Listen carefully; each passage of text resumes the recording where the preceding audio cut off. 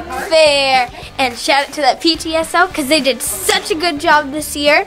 So let's go. We have our game on section. We have Hello Neighbor. It's based on a video game, and I think there's some videos on YouTube about it. We have Minecraft. It tells you like stories about it and how to build things. So now we're moving on to our like scary books. We have Goosebumps. You should read Took.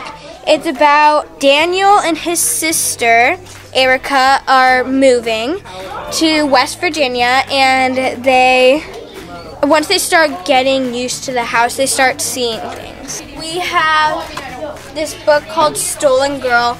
She might be raised by Nazis, but she doesn't even know it. And we have I Survived. Now we're on to the LOL, Laugh Out Loud. We have some new Diary of a Wimpy Kid, and this one is The Diary of a Wimpy Kid Do-It-Yourself book. Now we have this book called Smile. I love this book so much. I've read it about 5 times, and it is the author when she loses her front teeth in an accident.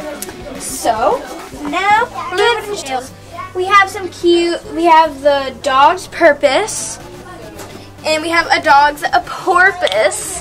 We have a book called She Dared. Her name is Malala Yousafzai, and she wanted to fight for education. Favorite characters, we have some Pokemon. This book is about like every single Pokemon you can think of. This is Drawn Together. His grandfather and his grandson are not very close, so they come together by drawing. And then we have picture books. We have the Pig the Pug. He wants to take over, and he wants to take the spotlight.